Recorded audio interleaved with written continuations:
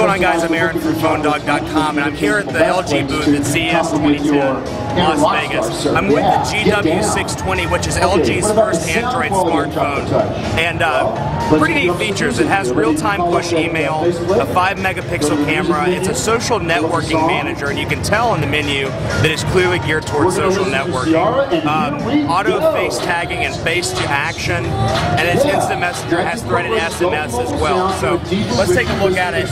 It has Android. It's running Android 1.5. You've got a manually cue, or we have preset templates such as treble boost or bass boost for all those audio aficionados out there to dial in their personal taste. Yeah. Okay, Android 1.5. And you can tell there's some LG influence to it. It's not a vanilla version of Android. And like I said, you can tell it's social media oriented. So looks like it's a resistive keyboard, or a resistive display rather. Has a nice 5-line keyboard as well. So more coverage on PhoneDog.com.